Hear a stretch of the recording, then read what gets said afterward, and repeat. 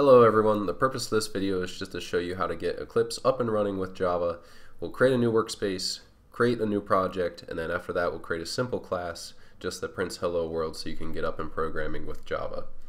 I'm going to be using Eclipse Luna. Once you start up, it'll ask you for a workspace. We'll create a new workspace just so you can see the initial startup here.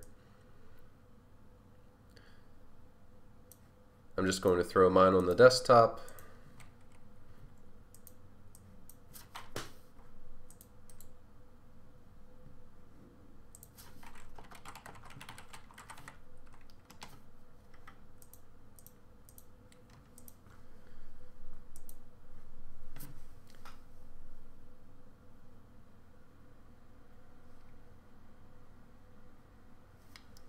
Okay, and here we go.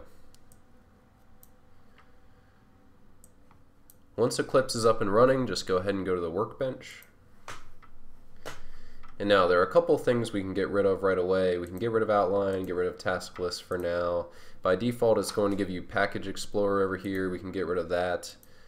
I'm going to go and open Project Explorer just because I like viewing it from the project perspective, but I'll go Show View, then just down to Project Explorer. Once you've done that, we can create a new project. We'll say File, New, Java Project. And for this, just type whatever you like. Let's say your first name. Hit Finish. Now, once you're in your first project, it'll give you this source folder. You could certainly just create files from here if you would like. We could go and create a new Java class file there, which would be fine and which would work, but it's going to throw it into a default package, which I prefer not to do. So I'm going to create a new package first. So I'll say new package.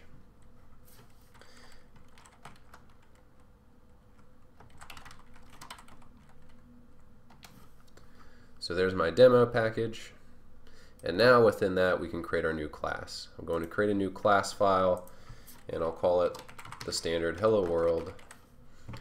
And now before we click finish on this, I'm going to click public static void main just so it automatically inputs the main for me. Now you could type this in by hand and that would work fine as well. It's just easier and saves us some typing. So once we hit finish, we see our file over here, our hello world.java.